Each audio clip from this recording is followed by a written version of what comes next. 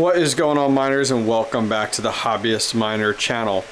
So I'm not really sure what to call this video today, but my goal is to go ahead and go through the entire process of power flow for GPU mining, to start at the wall with something like a 240 volt 30 amp plug, travel through the PDU here, from the PDU travel through our C13 and C14 cable into our server power supply or an ATX power supply, and then finally end up at a GPU. So what I'm going to do is I'm going to go ahead and flip the camera around here real quick. We're going to show you guys from a top-down view on the table, and we're going to go through everything, starting with plugging our PDU directly into the wall. Okay, so I thought first we'd show you guys exactly how this works here. So this is actually a L630P end is what this is technically. And it goes into the L630R plug here. Now, which way is it? Is it this way? Let's see. This is no joke from a homeowner perspective. Let's see, there we go. It's got to go in perfectly. Sorry about the bumpy ride there. So it goes in, and then you can turn it and it locks. See, unlock, lock. And there we go, we're good to go. Now our PDU is plugged in. Now this is the Tripplite P1230. We can kind of see it. Yep, oh, we saw it for a second there. Yep, right there. And it has a number of the, I believe these are the C14 plugs on this side, as well as what is the most valuable to us, which is the back side here. Look at all these that we can utilize, which is awesome. The only downside about this PDU, which is I guess a double-edged sword, is the cable is 15 feet. And I really wish they sold a replacement that you could put in place, because when my room is done, I'm only gonna need about 3 feet. So I am probably gonna rewire this end here, but with the guidance of an electrician. All right, let me swap my camera around, one sec. Okay, so this is kind of gonna be a little weird. I am flipped upside down here the way I'm looking at the camera, but we'll make it work. I feel like it's all fancy smancy professional like Tech Shenchi does it, just not as good a quality. So this is the PDU that we were talking about. My goal is to not give you guys a straight crotch shot of myself this entire video. So we are gonna go ahead and utilize our slots on the back of the PDU here. Now if this is completely backwards, I'm sorry.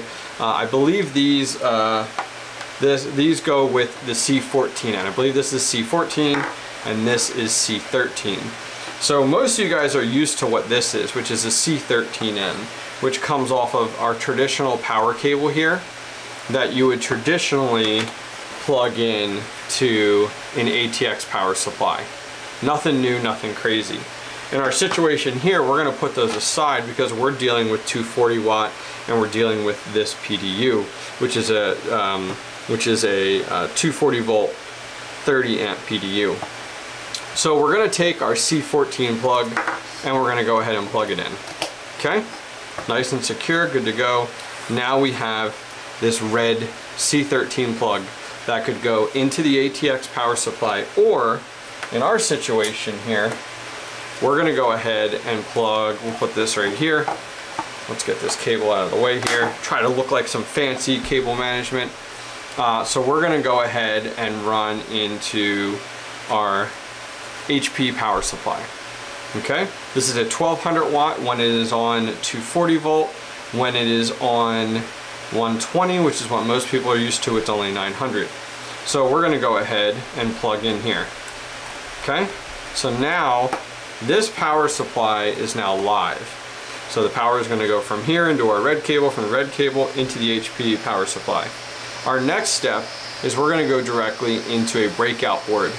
Now the breakout board has a number of PCI slots that'll power a boatload of different things. Your GPU riser, it'll power your GPUs. In some cases, like the RevTech motherboard, actually powers the RevTech motherboard. And then it does have a power button right here that you can hear that we are going to use. So this is going to go ahead and interface. This actually has a female end on it. Oh, there we are. And then we have our male end right here. So these are going to interface together nice and easy. There we go. As you can see, they're now interfaced and good to go. We'll actually just put it right on top of each other. So now our PCI slots have power. So now our next step with GPU mining is we're going to go ahead and take a 6-pin, which is what you guys see here, and we're going to plug it into our board. Doesn't matter where. Any of the slots work, and as you guys can see, simple and easy, good to go. Now this cable is now live. It is called a 6+2, which gives us 8 pins total. You can just have a 6-pin, and you can zip tie back the other one, or if you need it, you can use the 8-pin. We're going to go ahead and take this cable, which is a Y splitter for a PCI 18 gauge, and it has an 8-pin actually on the back here. So now we can go ahead and plug that in. So now we've taken our PCI lead and split it into 2. Now what we're going to go ahead and do is this one has the same thing. On each end has the 6+2. So we're going to take one of these and we're just going to tie it back with a zip tie, because I'm going to be plugging that into my GPU riser. So my GPU riser only takes a 6-pin.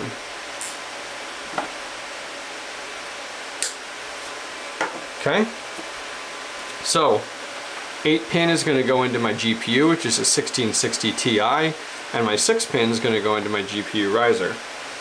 So I'll go ahead here. These come to us from gpurisers.com. They come in this nice anti-static bag.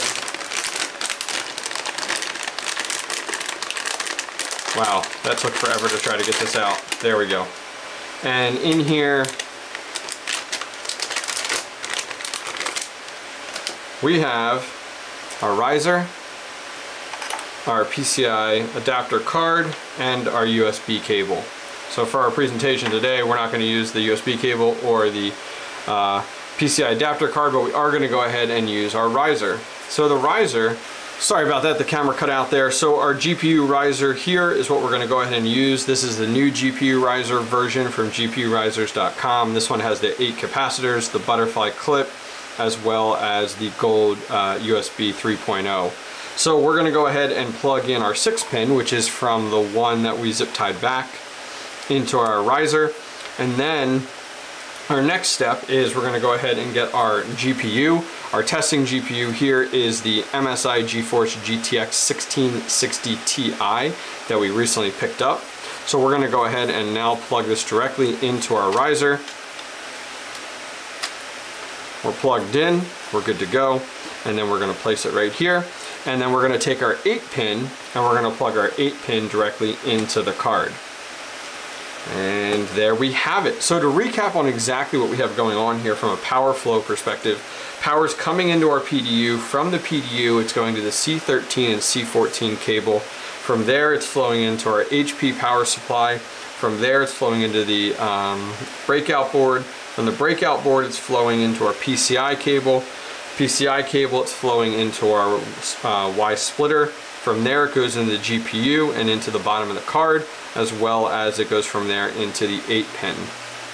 Now, in this scenario, if you have multiple power supplies for one of your rigs, just like I do, I end up powering up each of the power supplies individually, and one of these could power multiple GPUs. So in this case here, this has the power button. You can go ahead and press it, and it will go ahead and power up your card, and you're set and good to go.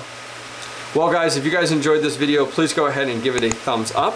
Hopefully you guys learned something today and we helped out one person out there. And don't forget to subscribe. Take care.